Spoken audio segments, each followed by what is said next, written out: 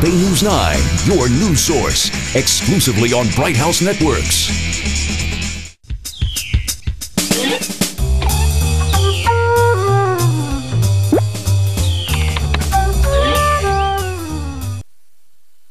A West Pasco County artist is known for his, well, rather unique creations, like creating a painting out of thousands of strands of his own hair. But his latest adventure takes him to a mountaintop on his hands and knees, all of it to create Old Glory. Bay News 9's Josh Gant has a look at his patriotic trip.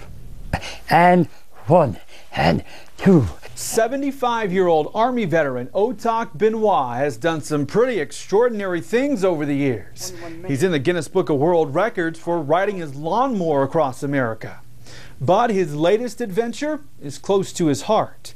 This isn't your normal American flag. Look closely and you'll see tree branches. But how did it get here?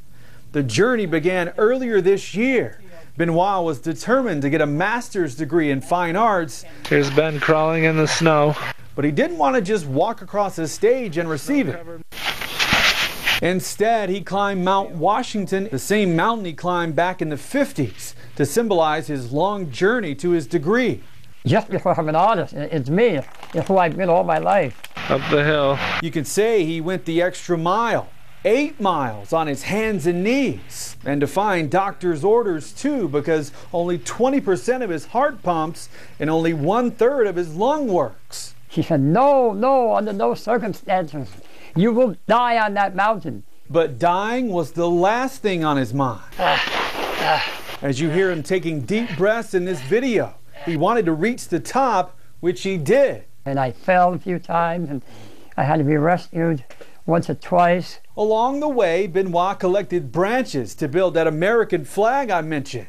The 13 stripes are the branches, the blue canton is made from retired military flagpoles, and the 50 stars are from Texas. I'm indebted to America. I owe America, and I want to pay back.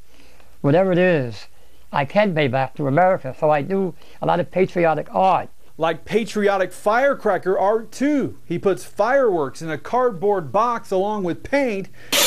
Oh! And this is the outcome. As you can tell, Ben-Hvar is a one-of-a-kind individual who doesn't let much get in his way. In Newport Richey, Josh Gant, Bay News 9.